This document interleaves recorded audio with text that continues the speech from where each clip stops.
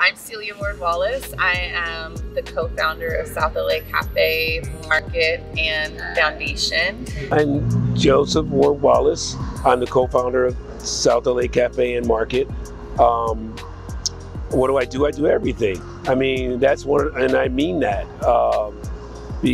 I do everything. I sweep the floors, I do the financing, I do the cooking, I do the, we do it all. So South LA Cafe is a community coffee shop, market, and cultural center located in the middle of South Central LA. And it was really created to fight social, racial, economic, and food inequity. In the middle of this community, we are in what's called a food desert. And so as local residents here, my husband's born and raised in South Central. I've been here for 3 decades of my life. And while we carry more privilege than most and are able to go outside of our community to go food shopping, we shouldn't have to leave our community to get access to fresh, healthy, and affordable food. And so a big part of the mission behind South LA Cafe and Market was to provide that access an opportunity for people in their own neighborhood to have access to fresh food, but also to have safe spaces that are culturally relevant and focus on cultural preservation and creation for the actual local people that are here at this time. CDC Small Business Finance was just, I mean, I think they wrapped their arms around us and guided us through, on how to get it done. So they made the process, from my end, pretty simple, pretty like cut and dry. You do this will happen.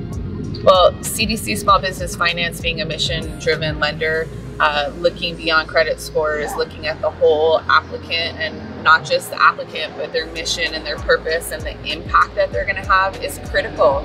If we continue to try to fit into these old school establishments, like the old ways of doing business, people like us are going to continue to not fit in those boxes, right? We're going to continue to not be able to get funding, and therefore our visions and our impact and our legacies will not be written and will not be seen. And we can't do that anymore, right? So the whole world is supposedly waking up to racial equity and gender equity and equity across the board for all marginalized populations, but it's one thing to say those things, it's another thing to actually create policies and opportunities that are based in those values. And so I feel like CDC Small Business Finance and other CDFIs that are mission driven, that's the future of what we're creating here, and we need it more and more all the time.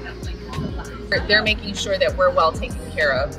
And so it feels like I know my loan officers, I know the people I know the CEO and COO who I've been working with on other projects in the community since then. So I really honestly can't say enough about the organization and how instrumental they've been, not only to the creation and launch of South LA Cafe, but the ongoing sustainability and protection of us during the COVID-19 crisis that we've been facing. The end of that trip that we had gotten funding and just like embracing and crying and having this whole it was such a big relief because we were so scared that it wasn't going to happen and that we had put our entire lives at risk, for this. And so to get the funding literally changed our lives and made it all happen. It was like, we can finish this dream. We could really open this business because my thing was, I was just trying to get the door open. I kept telling my wife, we build it, they will come.